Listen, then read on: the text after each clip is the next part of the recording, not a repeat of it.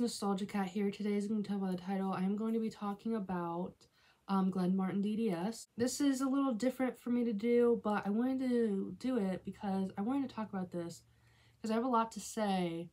I'm tired of talking to myself. And I didn't want to post it on a status post, like every little detail, because I keep going back and whatever. So, Martin DDS is a show that aired on Nick at Night starting in August of 2009. It was about a middle-aged man, Glenn Martin, who was a dentist. He lived with his wife, his oldest son, Connor, and his youngest daughter, Courtney, who also had an assistant, Wendy, because she was like this big business girl or whatever it was. And it was in stop motion. The animation studio that did it actually also did Crashbox and something else I can't remember. It didn't last long, if I remember correctly. I don't remember when it ended. I just remember when it started. So around this time, I was about 7 years old when it started. And I saw it air on Nickelodeon. I didn't see it air on Nickelodeon. I saw it promos of it on Nickelodeon, and that's something that always stuck with me. Because I always have the show pop up in my head every few years. And that's something I always remember. I'm just like, I know Nickelodeon advertised this show during the day, because how else would I find out about it? I mean, there's other reasons, but anyway. Thinking about this show, looking back on it is such a nostalgic, out-of-body core memory, if that makes sense, for me. Because November 2009, same year it aired, or started, my parents divorced, because it was not long after my birthday. And I just remember seeing the promos. I saw the first episode, and I saw the second episode, like the Amish episode. I have no memories of any other episodes but those. And I remember one specific time watching it. It was before my parents divorced. I was in my basement. I had come in from playing outside or something, whatever it was. My dad was in the basement. He had a little office area a few feet away. A few steps, technically. And my mom came downstairs and she looked at the TV or stared at it for a minute. Then she went over to my dad and asked what I was watching. He was just like, I don't know. My dad, apparently, I recently found out, only let me watch the things I did and stay up as long as I did because he wasn't paying attention. But anyway, moving on. This moment in time is so specific for me. Like, I have a lot of these memories for this time. It was like such a short, specific time in my life where about all these memories and all this stuff happened, or not happened, but you know. So it is very nostalgic for me. I also was really into the stop motion style. I saw it as claymation because that's what I was into. And Glenn Martin DDS comes off, as, at least to me, as some sort of sitcom, like an adult sitcom, with like a cartoon twist to it. I always felt like it always gave me this vibe that it was what all the adults were watching. Like, this is what adults watch when they come home from work and, wind down after, the day. This is the kind of thing they watch. Please ignore my cat. I, as a child, didn't understand the jokes. The stories, went over, meh. As a young kid, I just didn't, get everything.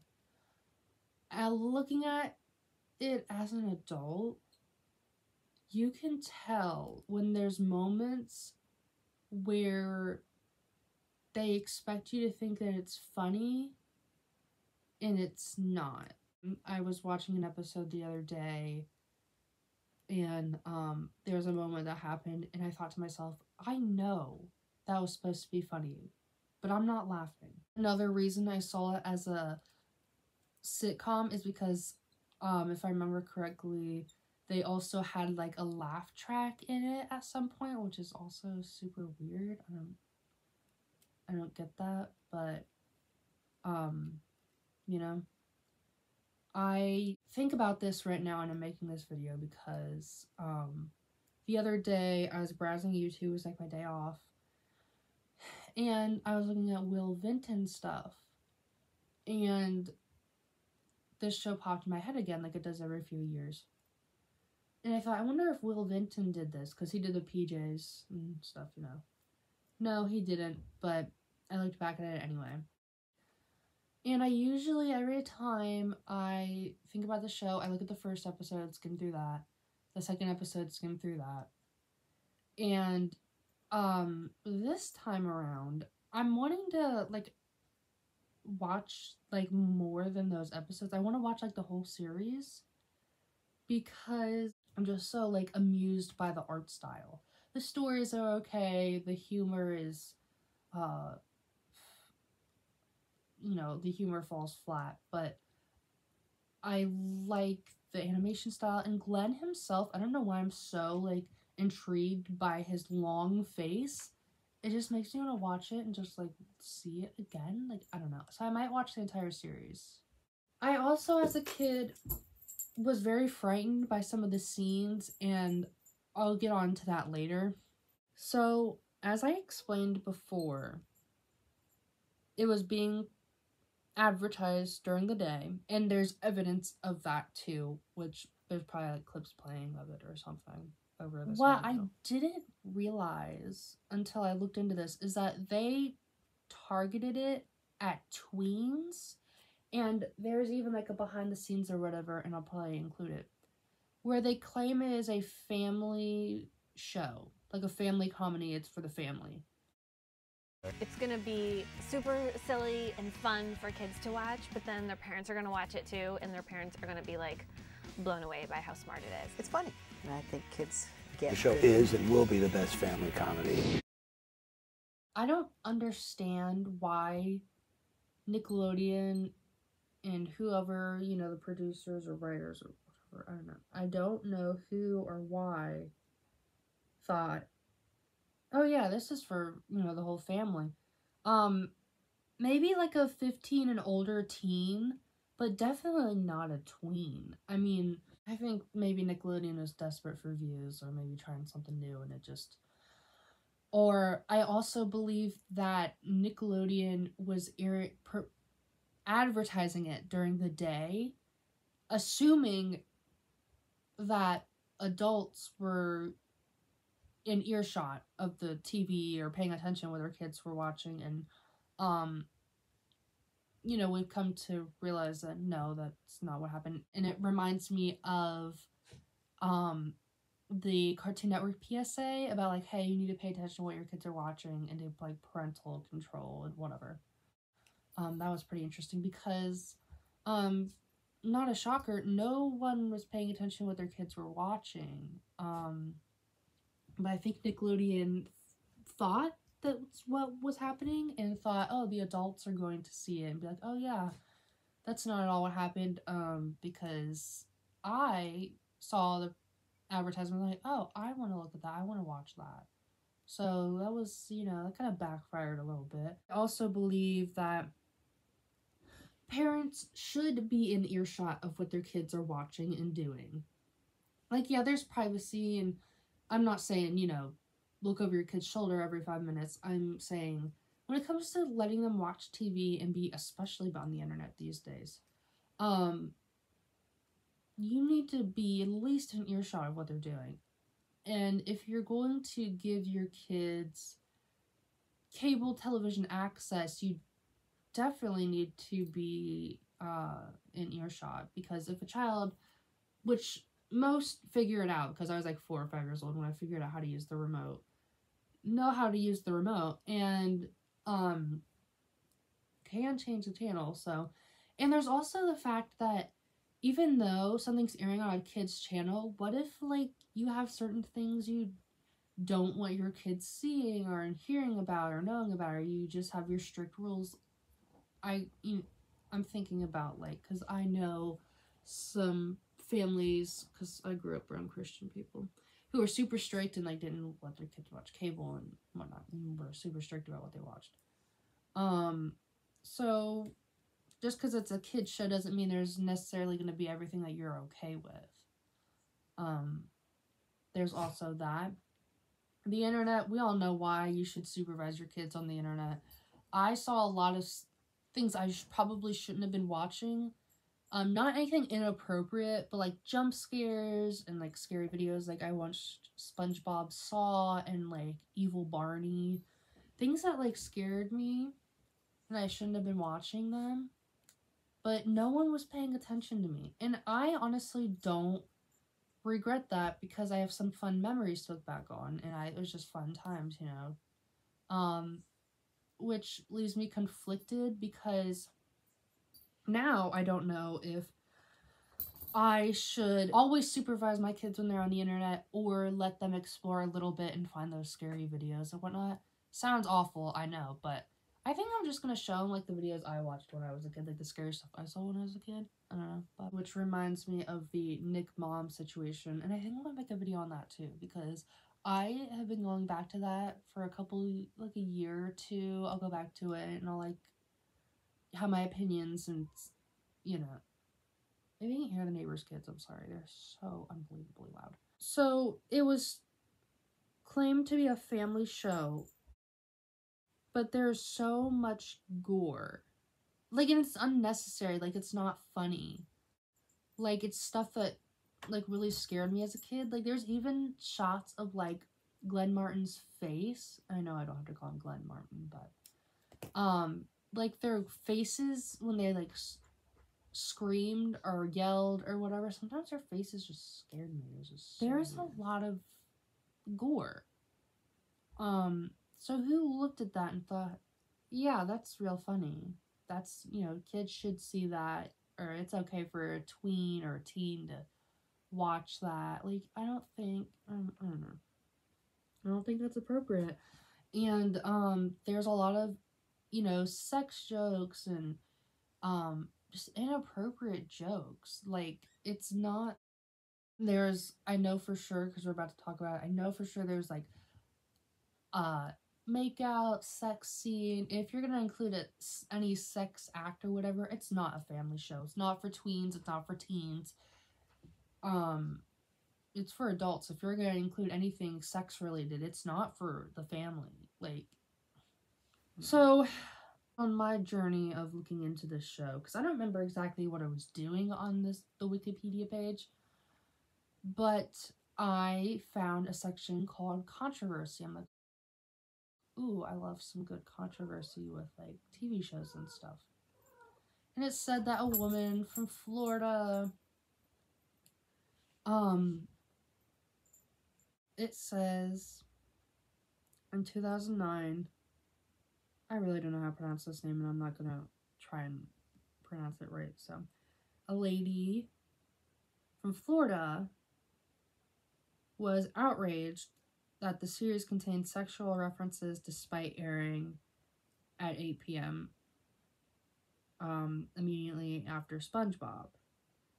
This, I know Wikipedia can be edited by anyone, but it also says that the Nickelodeon spokesperson at the time, who was David Bitler, I believe is pronounced, had said that complaints were minimal.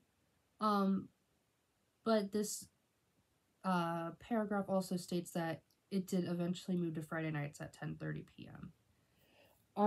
So I went ahead and I looked up the month, year, and this woman's name. And the first thing you get is, like, pictures of, like, you know, you look up her name and it's just, like, IMB, or no, not IMB, I don't know what I'm looking for, or trying to explain, but, you know, women with that name. And then the first thing to pop up is Nick Show Stirs Pot, Tampa Bay Times.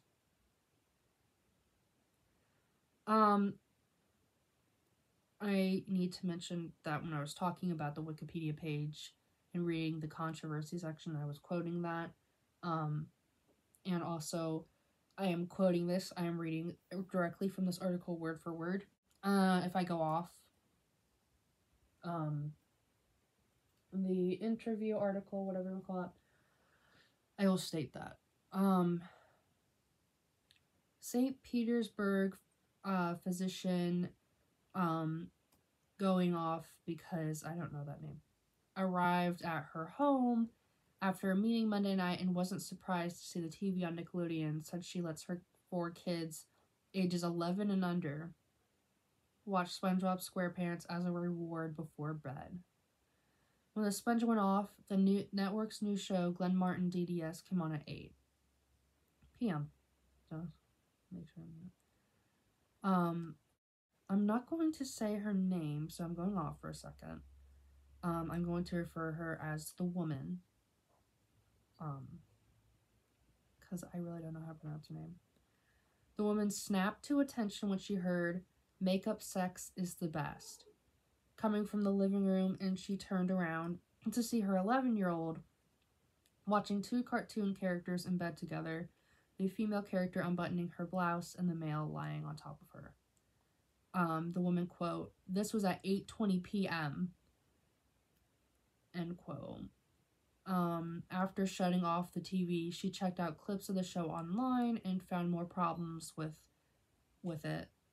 Like a gag about a car's GPS navigator using a sexy voice and innuendos to direct the driver to Moorhead, Minnesota, and Climax, Florida. The woman, quote, "It would be one thing if we were on at 11 at night or was on a more adult network, but Nick targets kids," end quote. For the first time in her life, she sent on angry letters to a network. I'm going off. It says, going to summarize, it says that she's not the only one upset about it. Nick.com message boards were filled with furious parents. And it's not just the raunchy humor. Okay, that I actually quoted. The violence is extreme.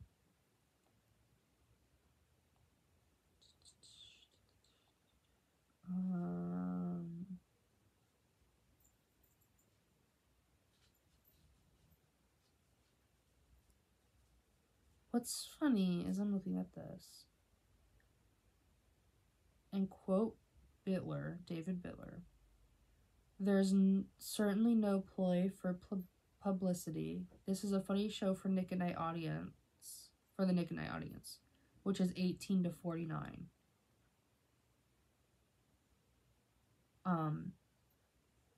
End quote. And then quote the woman, "They don't need to take it off the air, but can they push it back a little later at night, or at least give us a better warning?" Okay. End quote there, obviously. The issue with this, and if you saw my community post, you probably already know it's coming up. I found this episode that she was referring to when I was, because like I had mentioned earlier, I was like amused by the show, and I've actually like yesterday when I posted the community post, went ahead and like looked at a few episodes, and I accidentally found it. I was trying to at first, I'm like, there's no way I'm gonna be able to find it, but I did on accident. This moment that this woman was upset about specifically, please ignore my cat, was 13 minutes into the episode. And from my point of view, this article insinuates that she was in earshot. She never necessarily says that, was insinuated that she was, because she just said that she heard. She never said how far in she heard, you know. And like I had brought up earlier, I don't really think you should turn on the TV and walk away. I mean, it's Nickelodeon, but I mean, at 7 p.m. or whatever, I mean, there's Nick at Night, of course, you know. I mean, they play like Full House and George Lopez and whatnot, but I mean, still. From the words she heard to this character unbuttoning her top was a good 17 seconds. And I even went ahead and tested it out.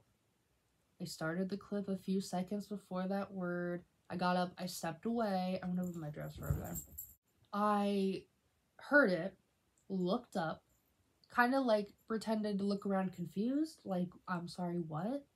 Turned my head a little bit, turned around, looked at my laptop. It still hadn't happened yet. The unbuttoning still hadn't happened.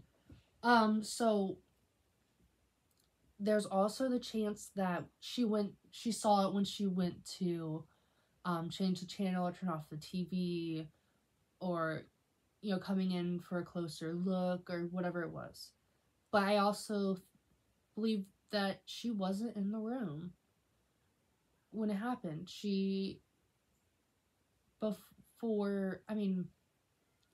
Maybe a good minute or so before she heard it, she had stepped into earshot. But that whole 13 minutes, I mean, there were more inappropriate words that were said within that 13 minutes before that. Sex wasn't one of the worst words said before she heard it. There was other words, I'm not going to repeat them. They're not cuss words, but I don't feel comfortable saying one of the words, so. Of course, we all know nowadays, with tablets and mobile devices, that parents hand their kids a mobile device, and the kid walks away and they're not paying attention. But is it hard to believe that it was the same case back in the 2000s as well? Because that's what my parents did. I think my mom was always in earshot unless I was in the basement. But that's because our house was so small. My dad never paid attention. In fact, he was in earshot and still didn't pay attention. So, you turn on the kids' network and you think, whatever, but, I watched Adult Swim when it came on at 8 or 9 o'clock. So I don't think it's that hard to believe. And this article states, oh, it was a Monday night, she just got home from a meeting, 7 p.m., so she's showering, getting herself ready for, winding down or putting the kids to bed or about to make dinner, whatever it was that she was doing. And she was not in earshot. I also want to say that I don't necessarily think, oh, you have to be a perfect parent and have to hear everything your kids are watching, because I stated that, she could have been making dinner, taking a shower, or whatever. She's a busy adult. She can't always, be looking over her kid's shoulder to see what they're watching. She's got to, So you flip on Nickelodeon and you think, whatever. But I also think that there was a better way to deter this. Possibly. Part of me wants to think, tell the kids, don't watch anything other than SpongeBob or whatever, don't change the channel, or something, but it always comes back where it's just like, well, why would someone say that to a kid? Make sure you're only watching whatever. I mean, there's no point in that, I feel, if you're turning on Nickelodeon. But I also think, well, there's the guide. It's almost, certainly this woman knew about Nick at Night, right? Right? Maybe? I don't really know. I think that in the end, she was not in earshot like she insinuates, and she just said it for the article just to look, so she wouldn't look bad. Like, yeah, I walked away. It's, my fault, really. But moving on. I also do not think that this woman is completely at fault. I think that 8 p.m. is a little inappropriate. Sort of. It's pretty early, like 9, I would understand. Like, Adult Swim started at 9. And somehow, parents of us 2000s kids, somehow us 2000s kids parents knew about Adult Swim. Because I hear about it, all the time in comments of Adult Swim videos. Like, oh, I knew I wasn't allowed to watch. And, my parents, blah, blah, blah, whatever. So somehow our parents knew about that. But not Nick at Night? Or something? It was completely inappropriate for Nickelodeon to promote the show during the day. That is completely inappropriate. That was uncalled for. They shouldn't have done it. That was a mistake. Should not have done it. And it should not have been targeted at families and tweens. That was completely inappropriate, and I think they sort of knew they were in the wrong for that too. They shouldn't have done it. To sum up my thoughts here a little bit, things like this intrigue me. Please ignore my cat. Please ignore my cat. Because I can't help but think of right then and there in that house when it was happening. And I know that sounds weird, but my mind is weird. And it's just so interesting for this to be a situation that happened. I honestly think it's ridiculous that this woman walked away and was not paying attention to what her kids were watching. In the slightest. I mean, think about it though. The TV's on at 7:30, she's aware of it. She walks away for about 43 minutes before she notices. Like, think about it. She says it was at 8:20, but I think, commercials and overtime or run overtime, whatever you call it. She comes home at 7, sees the TV on, SpongeBob was playing, 7:30. Why at 8:20 p.m. were all of a sudden you present? Why weren't you present at 7:45? Like, why was it 43 minutes before you took notice? Were you, like, away from the children for 43 minutes? Just oblivious to what was happening for 43 minutes? It just kind of doesn't really add up to me how, I mean, it adds up how someone could be, ignorant, but, I mean, it just doesn't make any sense the way she puts it, as if she was there and she was listening and she, all of a sudden, it, like, popped up on the screen like a freaking jump scare or something. Like, it's interesting that those kids saw 13 minutes worth of that show and saw some pretty inappropriate things, and because mom wasn't paying a bit of attention for about 40-something minutes. Like I said, things like this just intrigue me, and it reminds me of the Nick Mom stuff too, which I think I might make a video on if I enjoy working on this one. If this is your first video you're seeing from me, this isn't what I typically do. I typically do like 2000s, 90s nostalgia, and, other things like that, commercials and fun stuff. But this is something new I wanted to try because I wanted to, speak my opinion on it because I have a lot to say. But I hope you guys liked it. Like I said, I think I'll do Nick Mom in the future when I get the time. So, yeah.